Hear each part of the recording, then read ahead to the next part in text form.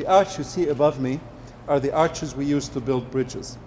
You can build bridges like this in less than 2 weeks. That's a highway bridge, 2-lane, that including taking the existing bridge out and then installing these arches. These arches that you see up here come in a backpack. That's why we call it the bridge in a backpack.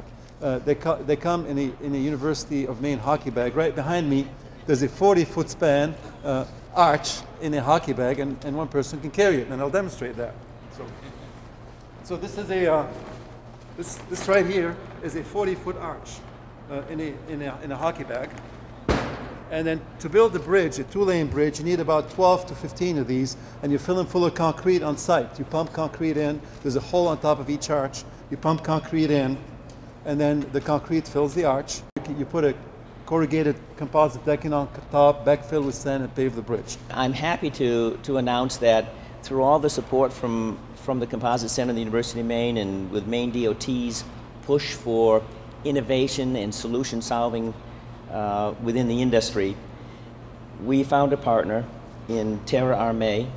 We have signed a definitive sales, marketing, and distribution agreement with them for helping us sell, market, and distribute this product in the United States, beginning in the United States and in Canada.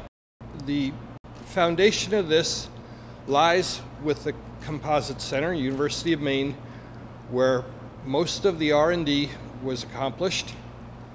It was then taken by AIT, who basically proved the commercial viability. We really look forward to taking this product to market, achieving good market success, participating further in maybe some cost competitive R&D programs to basically make the product more competitive.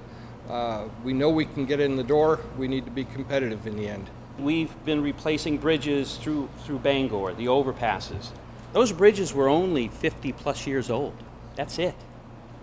We cannot afford to do that anymore. We have to build our bridges to last 80 to 125 years.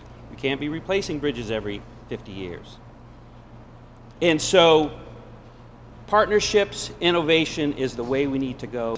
We're working on a whole bunch of fronts with the University of Maine. We work with the Civil Engineer Department on many things. We work with the Composite Center on many things. And we're going to continue to do that.